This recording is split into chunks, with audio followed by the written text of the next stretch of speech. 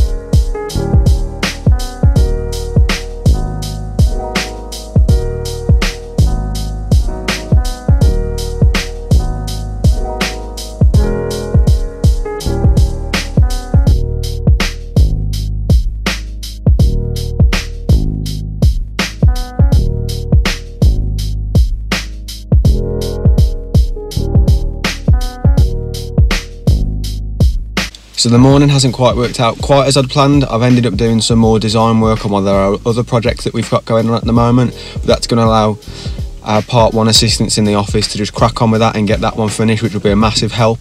So I've still got to finish the technical designs when I get back to the office. But first, time to go and take Finn for a walk.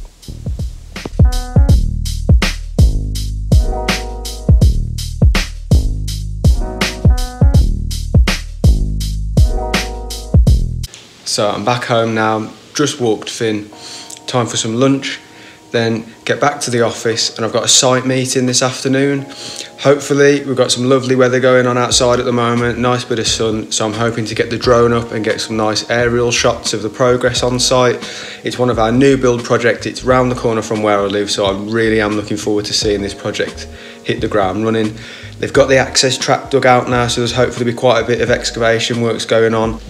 I'll try and talk you through as much as I can, but first I've got to get back to the office, finalise the technical drawings package that you saw me working on this morning, and get that one sent off to the client for their approval.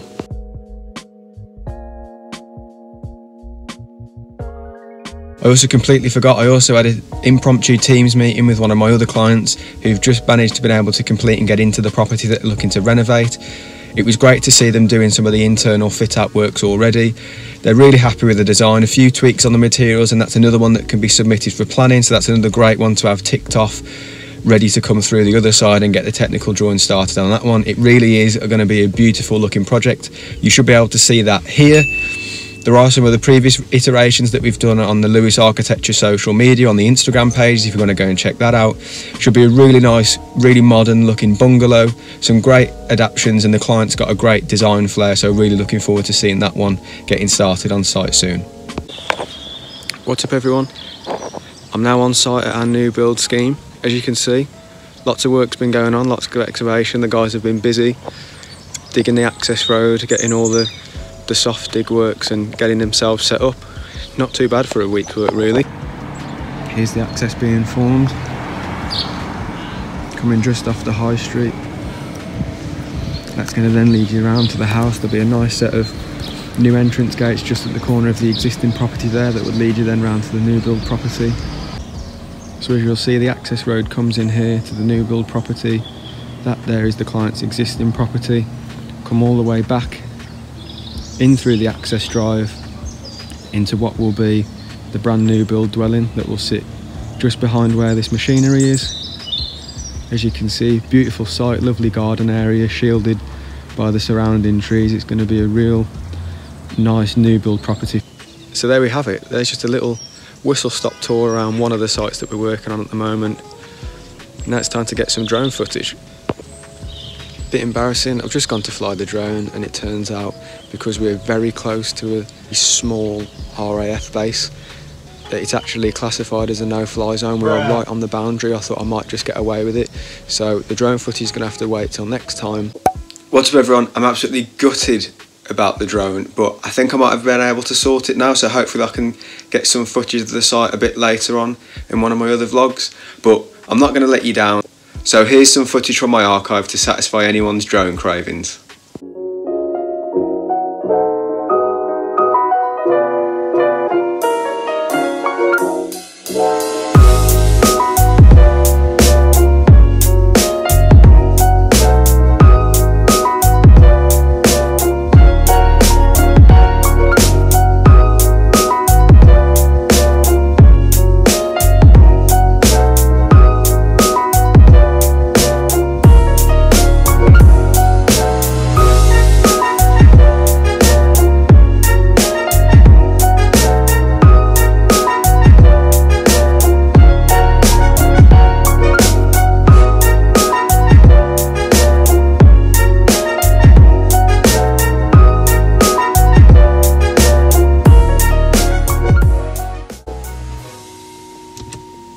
Better.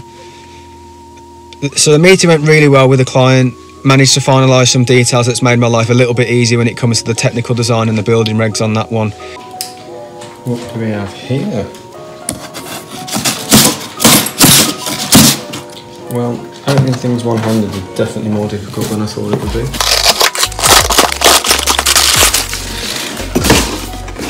Yes. Hopefully this should up my YouTube game a little bit. So to finish my day, I'm about to record another YouTube video, and as you might be able to see behind me, I've picked up my YouTube game a little bit and set myself up a little studio, as you can see there, and that's what's allowing me to transform my YouTube videos from this to this. If you'd like to know a little bit more about how I set all of this up, I'll be honest, I've literally spent about £30 on Amazon to get all of this set up. But I just wanted to put a little bit more effort into my YouTube videos. I've been quite interested in video editing for quite a long time anyway, so I thought, let's just see what a difference this would make to the videos. And I've got to say, I'm fairly impressed. I mean, it's certainly going to let me do things like this. And this. Which I think is pretty cool. But yeah, you might have already noticed that anyway in the video that I made here. If you haven't watched that already, please go and give it a look. That's me giving you my top tips on how to get a job in architecture. And yeah, that's it for today's video. So thanks for watching guys, and as always, if you'd like to see something in particular, let me know in the comments below and I'll be sure to try and pick it up. Love to hear everybody's feedback. We had some great comments on my last video, my last day in the life vlog video that I did. Got in touch with a fellow Wolverhampton architect, which is really good to hear from, and just try and help out where I could. If anybody else would like help with anything, leave a comment below. See you next time.